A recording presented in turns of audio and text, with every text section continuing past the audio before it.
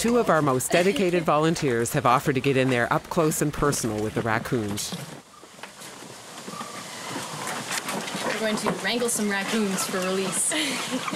We go around trying to find the grumpiest raccoons, because clearly if they're grumpy towards us, then if we release them, they're not going to be very willing to go up towards humans, so they would be less of a pest for when we release them. Whereas some of them are still quite friendly, so you know they'll go up to the first person that they see. They climb around your feet and they come and they tip over the carriers, and yeah, they're just pests. And they're in the carriers. All the ones that we don't want to release are in the carrier right now. So it makes for an interesting time.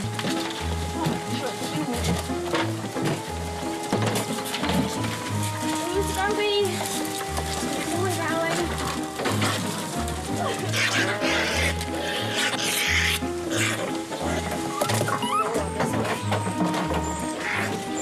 Do you want to grab the door for me? Sarah, I kind of need you. No, top of the dog.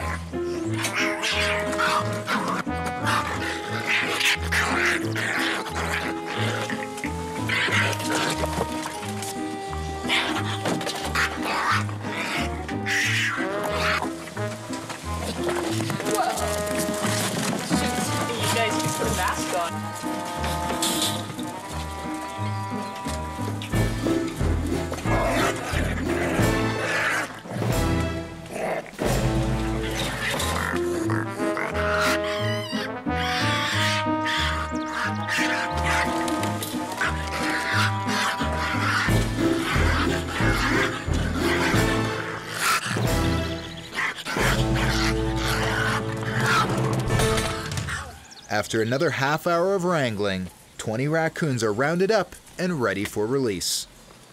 Allison's driving them deep into the wilderness.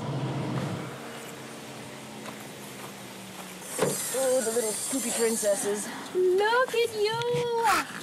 Oh. That's why you're going.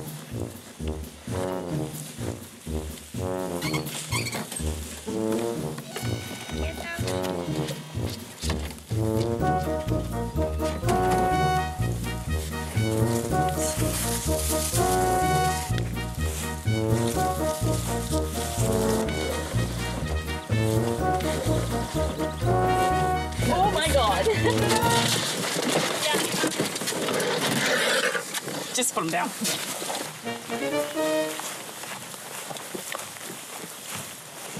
Look! Go on, be free! Like a giant Dan's den.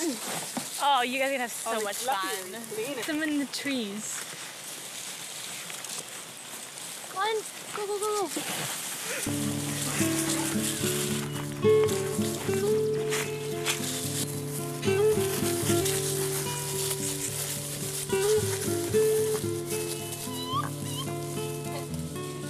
It's oddly satisfying too, because people didn't want these and that's why we got them, and it's kind of like, haha, they're back. Hello, beautiful. Hello,